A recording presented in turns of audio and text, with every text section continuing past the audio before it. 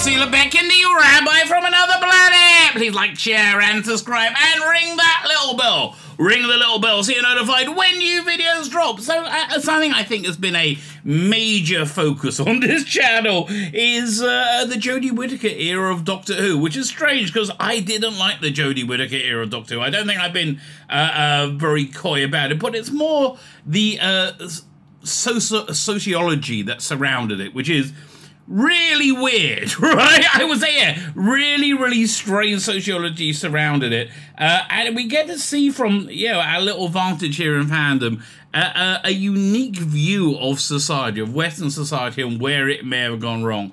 Where it absolutely did go wrong. And it's really kind of fascinating to look at. So this is going to be another video looking at the same thing because it's still going on. You know, because the people who very much champion the Jodie Whittaker era, they just can't let go. They can't move on. They can't go, and the reason they can't let go, they can't move on, is because they were wrong, right? And they have a lot of trouble being wrong. So what I think we're looking at here is the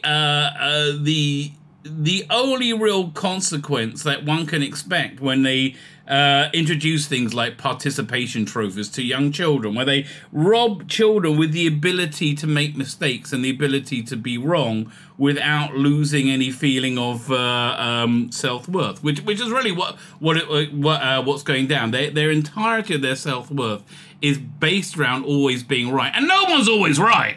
No one's always right. But their entirety of their self-worth is based around it. It's kind of sad, really, because they didn't learn that basic life coping skill at an early age, which is what it's there for. You know, like, why is it somewhat healthier that boys fight in school? Because they learn how to interact with testosterone fueled aggression, right? And so when you become grow up to be an adult, you know how to temper your physical strength. There's so many things that have been taken away from Western civilization, and it hasn't helped us, right?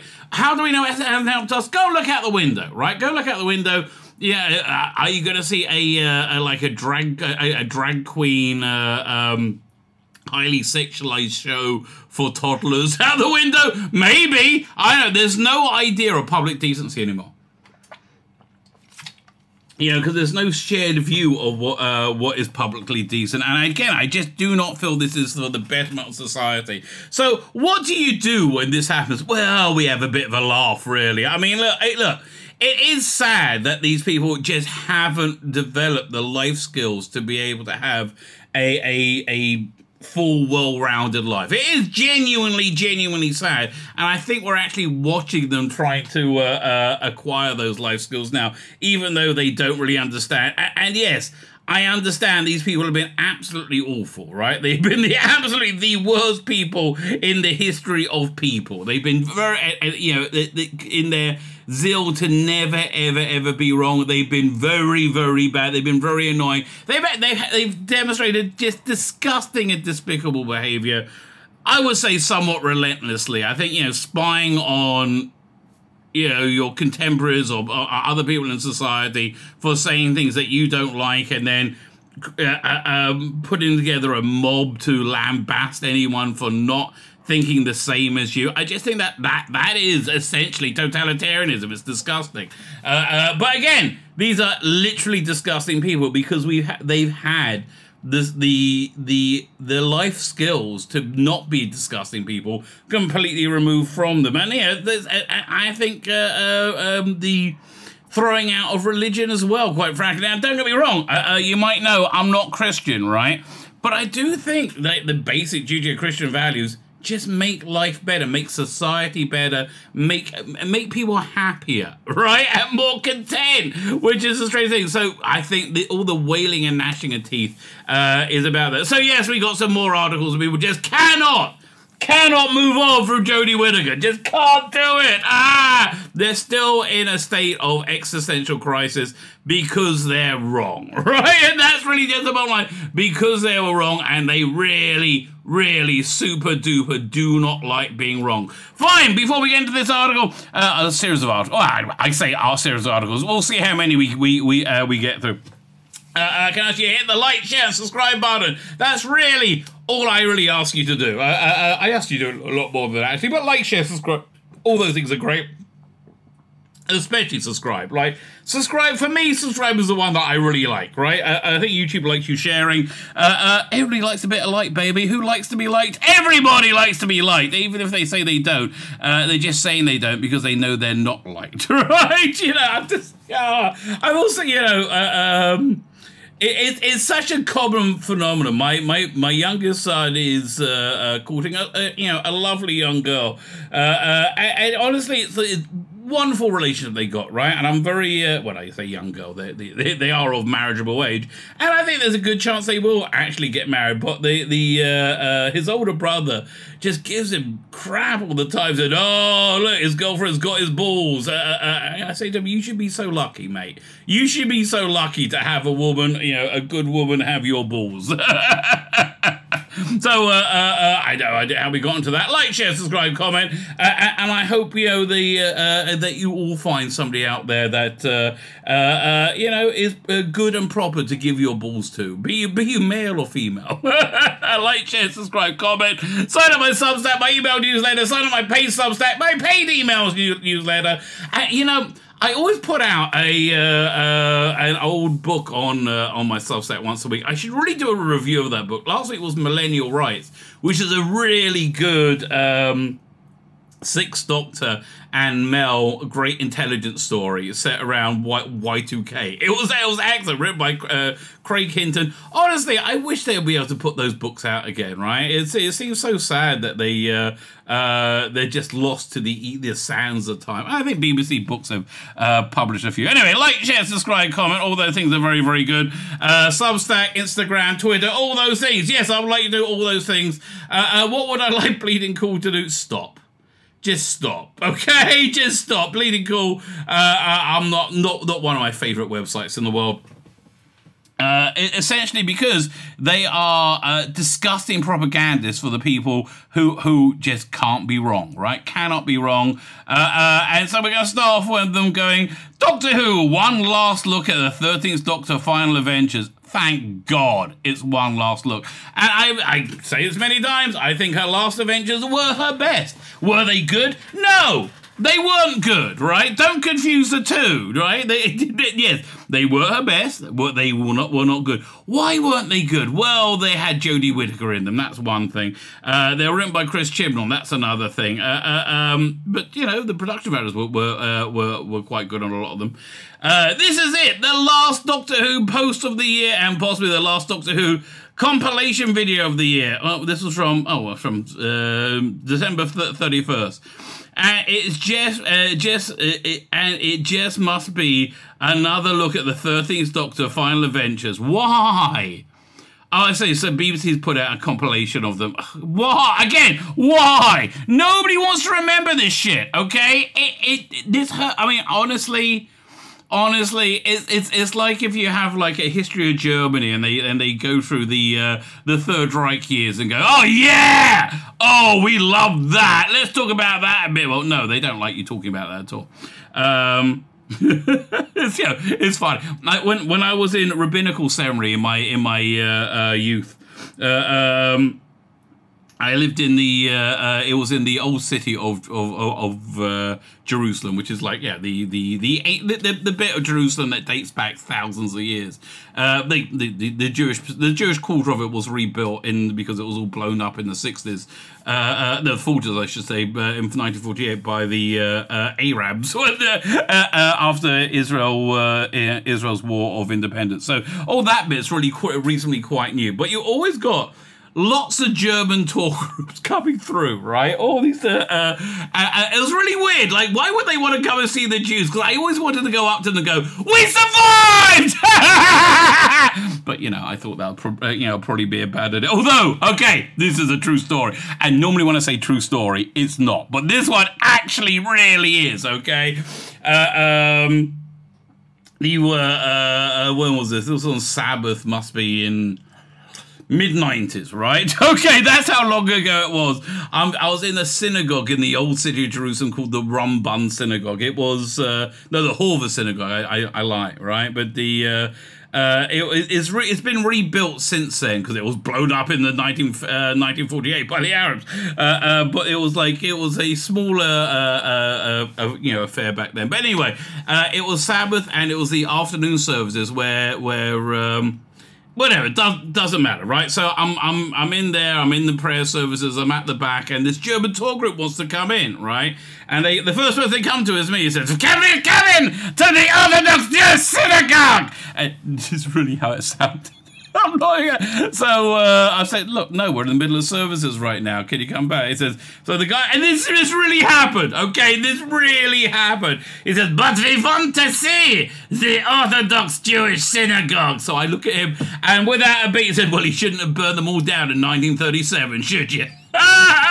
Didn't go down well. Didn't go down well. They left, suffice to say.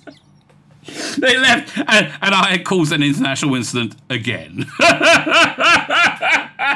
Fine, this is it, the last Doctor Who post of the year, and possibly the last Doctor Who compilation video of the year, probably. And it's just another look at the 13th Doctor's final adventure. That's Flux, that season that nearly tanked the show. Yes, let's pick that scab again. Yeah, they're also down on this, right? And frankly, it was the best thing they did, but I think this means they've moved on from denial. They moved on from bargaining, and finally, we're rounding the corner to acceptance. Oh, happy day, because that means they might shut up.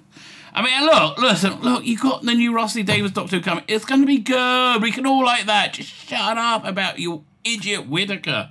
God, she was so awful, right? I'm sorry she was awful. I'm sorry it was shit. I'm sorry it did very badly, right? I'm sorry for all those things.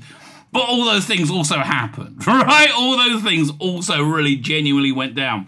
Fine, so let's see what they had. Flux has some decent ideas buried under reams of boring exposition dialogue. Yeah, okay. Why are you saying this like you're surprised? Did you not see seasons 11 and 12? Right, I guess the only real difference is they didn't have good ideas in season 11 and 12. They just had the boring exposition dialogue. The scripts are pretty much first drafts. All of Chibnall's scripts were just first drafts. I mean, he's just not very good at his job. I mean, how do you know he's not very good at job? That's who he cast as Doctor Who, right? And that's what she thinks is a good acting choice for Doctor Who. I mean, honestly, I will be more likely to get in a van with the windows blacked out with a man saying, would you like some candy and to see my puppies in my van? And then get in the TARDIS with that, baby. No. You know, there was a Saturday Night Live sketch once where they had this guy come in to crime prevention to a school and say, yeah, if anybody with a van full of candy or puppies asks you to get in, you shouldn't. And the kids are like, wait a minute, you're telling me there are random strangers roving around with vans full of puppies and candy, right? You say, yes, that's what I'm saying. So, well, the answer is simple. Get in that van. They're like, no. That became a thing in my family. Like, get in that van.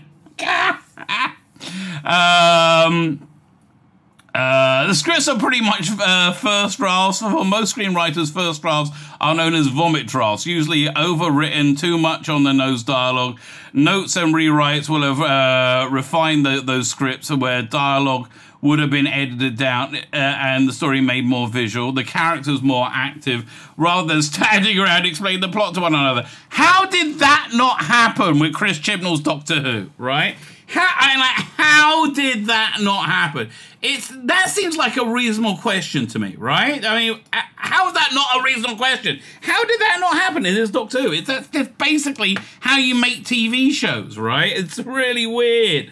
What did I hear about? Oh, yeah. Well, here's something really strange. Red Letter Media has quite a good review of, what was it? The Good, the Bad, and the Ugly. I love that movie. Very, very good movie. But a weird thing about it is when people talk, oftentimes their lips just no way sync up to the dialogue. So apparently how they used to make these movies, these spaghetti westerns, is everybody just used to talk in their own language. If you're an English actor, you'll speak in English. If you're Spanish, you'll speak Spanish. If you're Italian, you'll speak Italian. And they'll just all dub it at the end, right? After the fact. Isn't that weird, right? That's strange. Another thing is, if you ever seen The Good, the Bad, and the Ugly, there's these weird sequences where there's just a lot of music and people riding along on a horse, not doing much, right? Apparently, it's because what's the name? The director, what's it called? Sergio Leone. Just really liked the music. Like the music was written before the movie.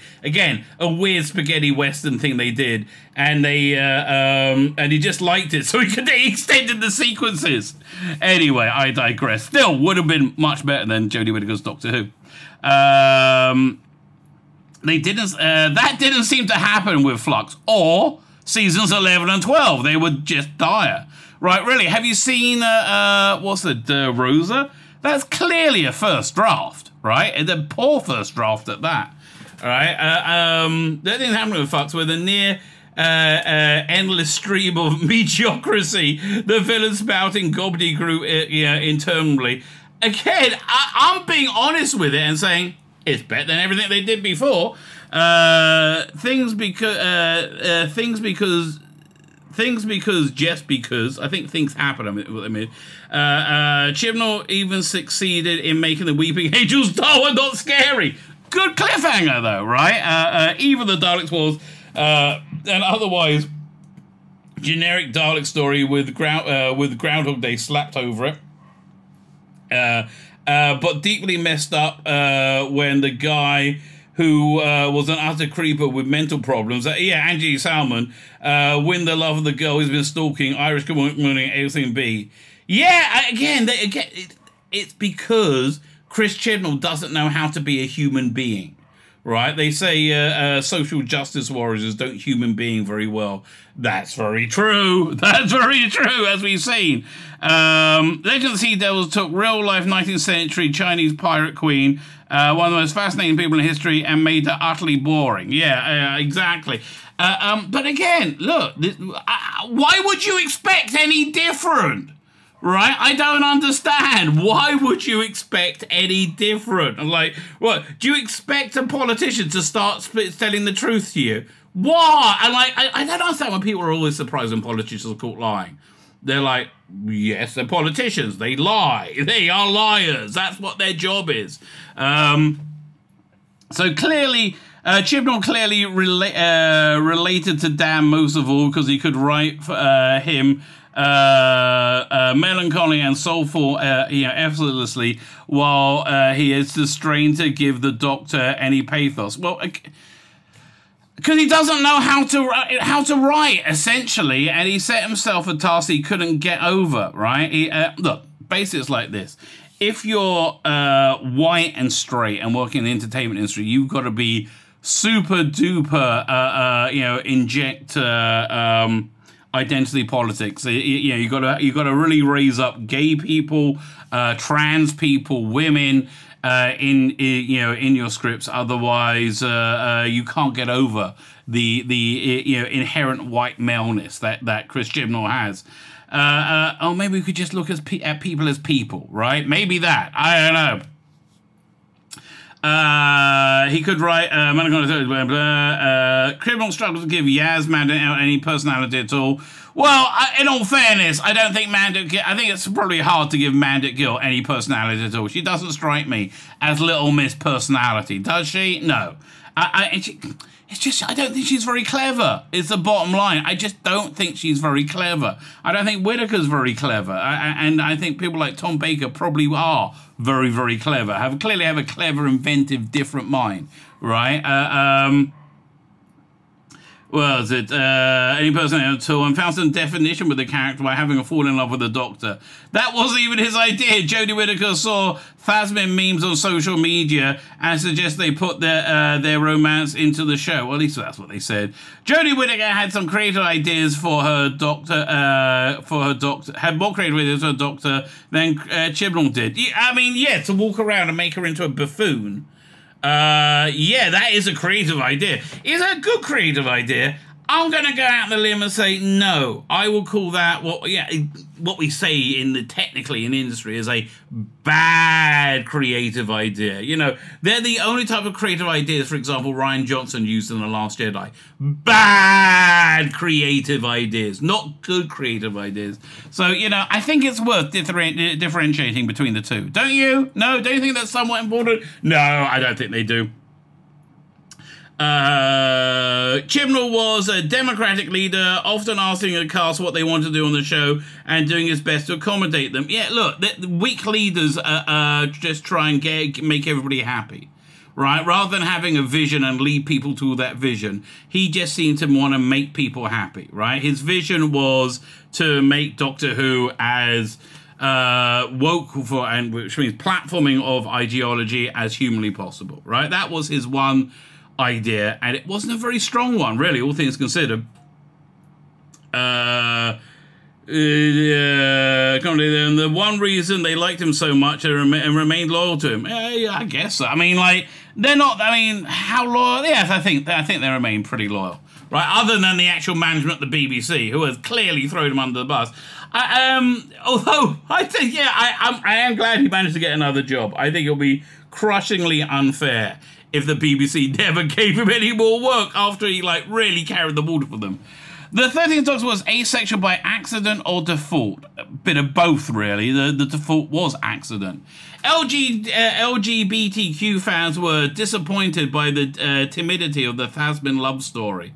Yes, yeah, I mean, like, again, no real creative vision. That's very true. They didn't even kiss. It was too little, too late. I mean, they had Yaz carrying the unconscious Doctor just before she died. God, I hated that.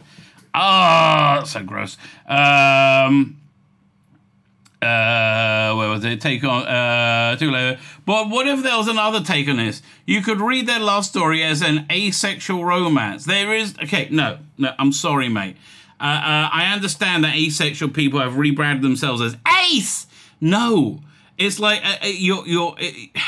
if you're blind, your eyesight is as healthy as if you're asexual, and your eyesight is as healthy as your sex life if you're asexual, right? This is a. It strikes me that with most people, it's a mental illness more than anything else that's going to severely debilitate your life, right? Being ace is the most misunderstood of the LGBTQ spectrum. I think it mostly is you're too scared to put yourself out there to start a relationship with somebody of the sex who you desire, right? That you're scared to get rejected, right? I think that's what most ace people are.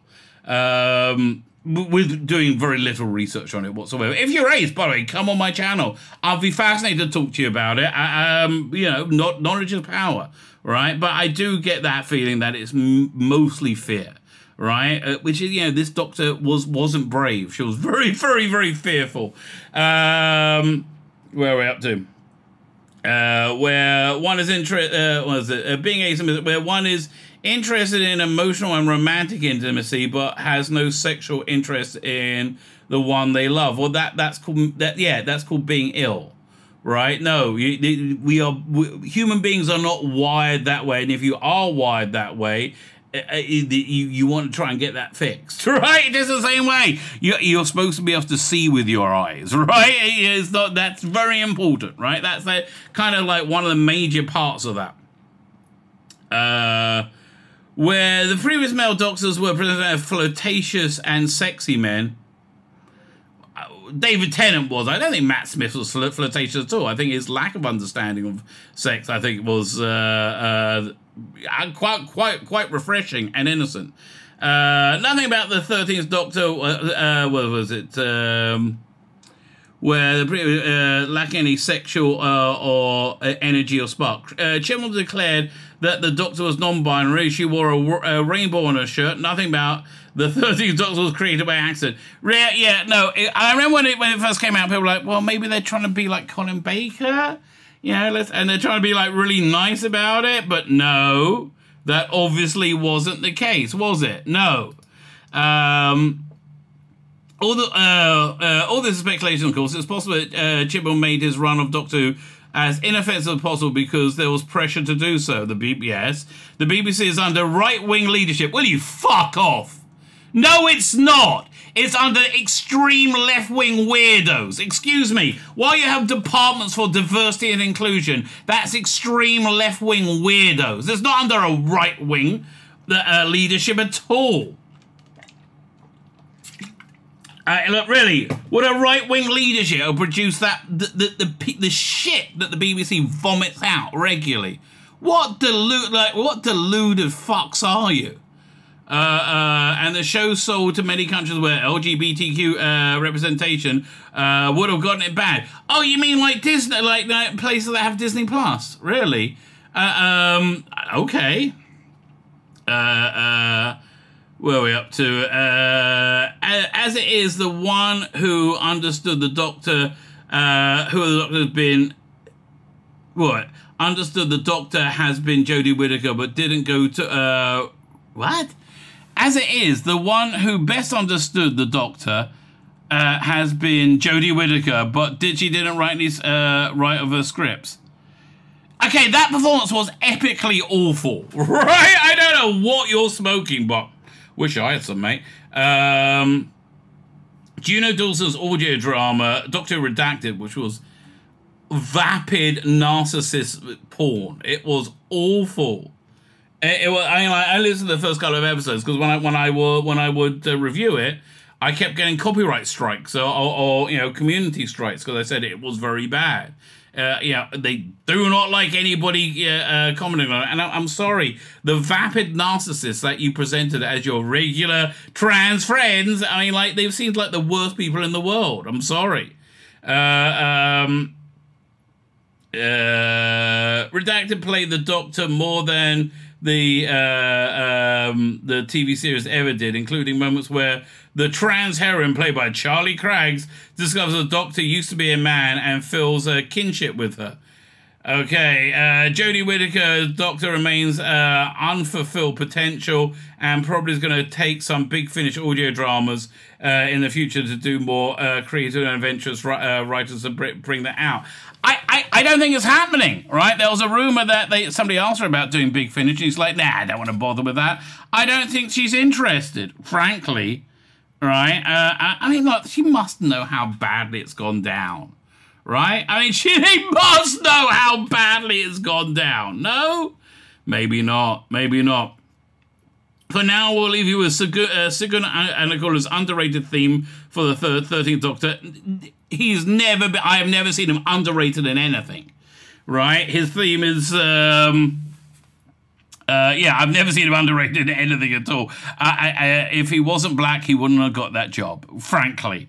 He just seemed to do really, really tepid, uninteresting work for Doctor Who.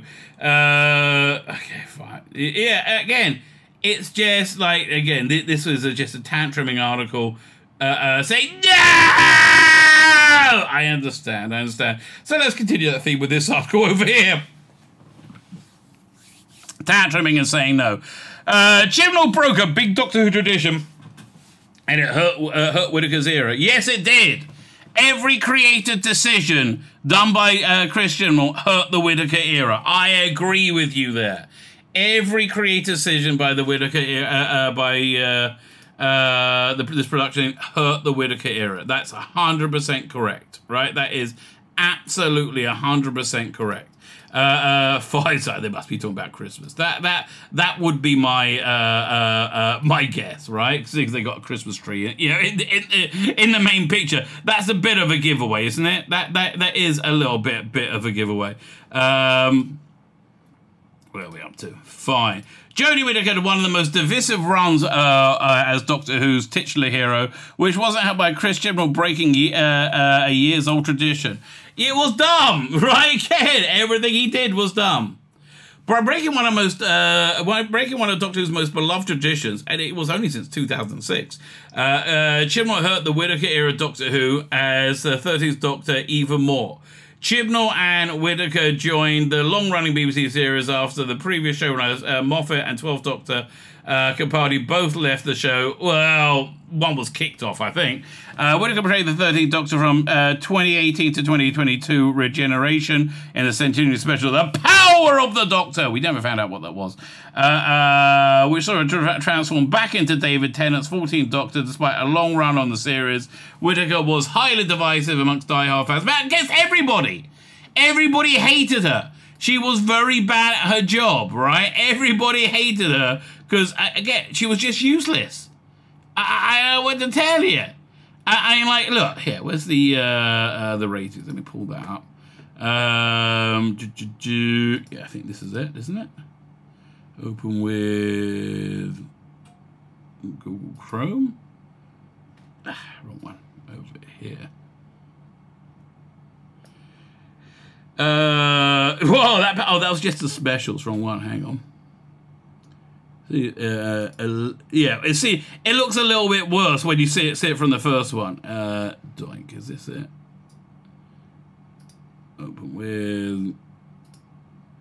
There you go. Yeah, right. So this is the normie reaction to it, right? You see, like, this is not.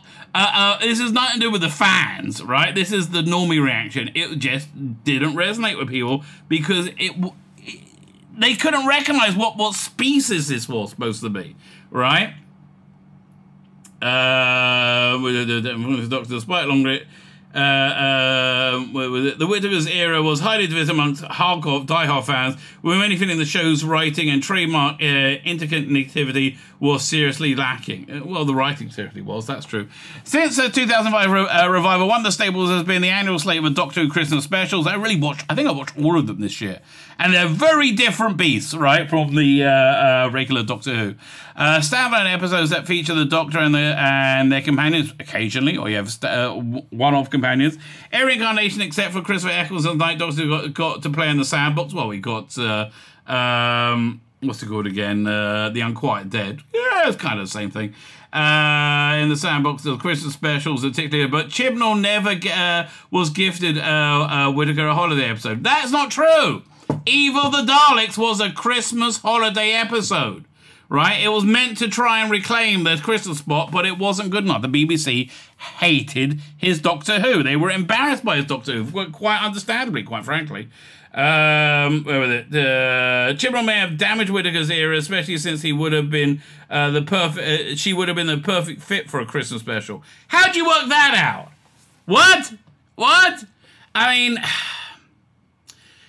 look, he had too much arrogance coming in, too much belief in his meager abilities coming in, right? It was like, oh no, we don't do Christmas specials. They're boring. We're going to do New Year's Day specials. Fuck off! What the hell? No. New Year's Day is a month, but the reason they stopped the Christmas specials is because it's Christmas, which is a biblical holiday, a Judeo-Christian biblical holiday, and they hated it's a symbol of the white male patriarchy, and they hated it, right? They absolutely hated it, which, by the way, is another reason why I'm optimistic about Russell T Davies, right? I think somebody who likes Christmas is probably a good bloke, right? That's what I think. It's probably a good bloke. So here's Rusty Davis and what he feels about Christmas. Yes, right? I talked about this yesterday.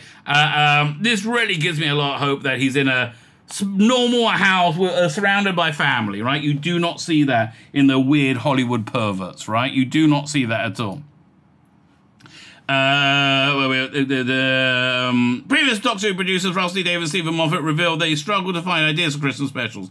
I remember when Chibnall said, "Oh, I can't think of it." That, like, on my YouTube channel, on Noel's channel, we got hundreds of ideas, hundreds of Christmas ideas. It's not hard.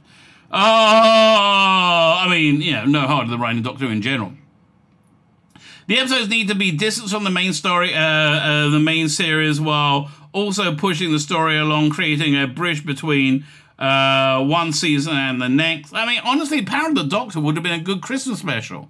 It was very frothy, very loud. Normies don't understand Doctor Who anyway. They don't understand when the acting's bad or not. They don't know the difference. They just know they don't get it, right? They're like, but they also didn't understand. They didn't like Jodie Whittaker. They just know they didn't like it, right? So, while also pushing the story ahead, creating a bridge between one season and next, while their struggle was evident in some of the Christmas specials, most of them provide holiday joy. But Chibnall never seemed to take the idea of a Christmas-centered episode. Again, even the Daleks was a Christmas episode, so shut up. Even called a problem at the beginning of this time, while refusing the 2017 Christmas special, Twice Upon a Time, forcing Moffat to delay the Capaldi regeneration into Whittaker. But I love Twice Upon a Time. Oh, Jodie Whittaker would have been perfect for Christmas special. Why? Do you hate Christmas? I don't understand. Frankly, it's a shame that Jodie Whittaker never got to play the Doctor during a Christmas special. Again, even the Daleks was a Christmas special, right?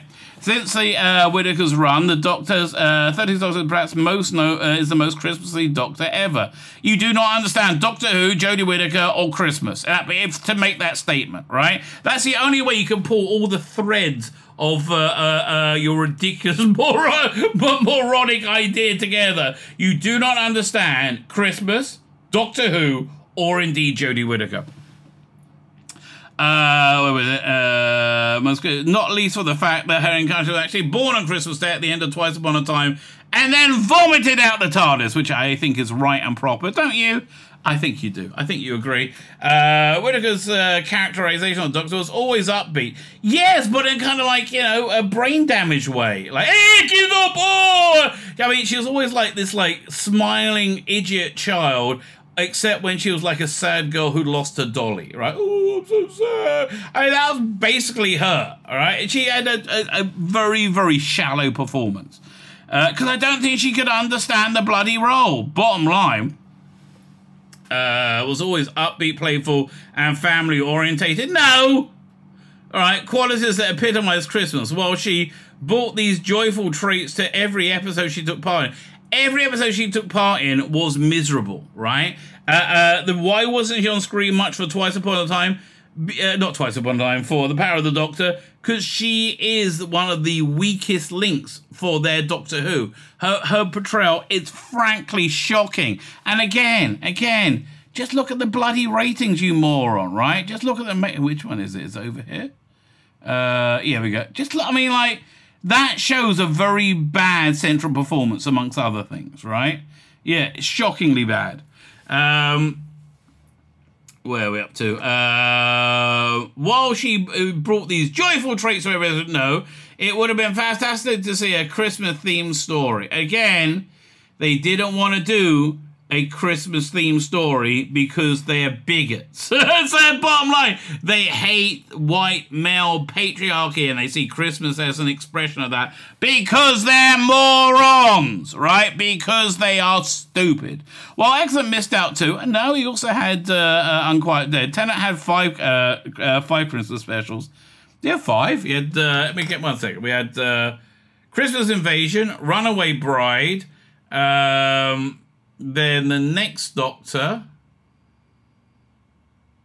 End of Time 1 and 2. Yeah, it's a bit weak, but okay.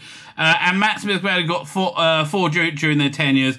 But the Capaldi ones are a lot better than you remember, right? So it seems ridiculous that Whittaker would miss out on having, despite 5 years as the Doctor on the belt. Again. You were all saying this was the greatest thing ever back in 2018. Like, well, no, we should have New Year's specials, Christmas specials. No, Oz Man bad. Don't you remember? You were all behind it, you dumb cunts. I mean, really?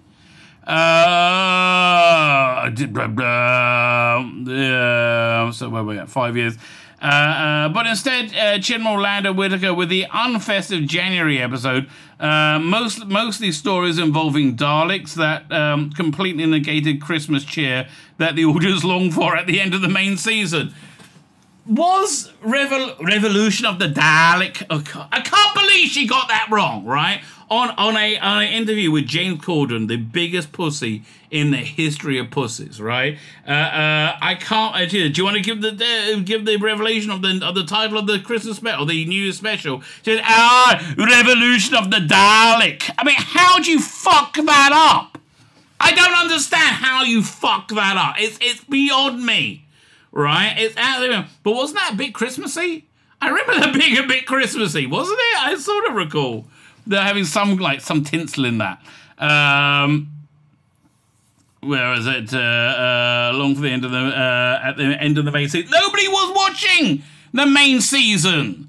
For God's sake! I mean, again, there. Look, remember, no one's watching the main season. You morons. Whittaker finally regenerated in October 2022, only about 5 years too late, meaning she will never be the main Doctor during a Christmas special. Yeah, I'll say one more. She will never was the Doctor. Okay. I think the big retcon pen is coming, baby. I think that big retcon pen, and they're going to be found out we've been in the land of fiction or somewhere all this time, and this Doctor is irrelevant, and you can completely sidestep them, as I think is right and proper. But hopefully Davis will bring back the much-loved tradition. He's already announced it, you idiot. We got one in 2023 and 2024, right? What?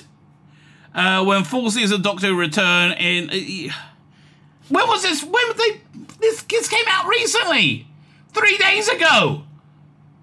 Okay, he announced in Doctor Who magazine a month ago. The new issue's coming out on Thursday. Right, if this video has been posted on Wednesday, when I think it is, then the next issue is coming out literally tomorrow.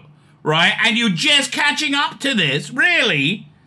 Bloody hell. Bloody hell. Tell you, with cutting-edge journalism like this, it's amazing that, this era felt that, they didn't have the journalistic integrity to improve the season, and improve the era. It's unbelievable. How are you so dumb? It's beyond me. It's really genuinely beyond me how you know so little about Doctor Who, but you talk about with so much confidence. It's just one of the strangest things I've ever seen.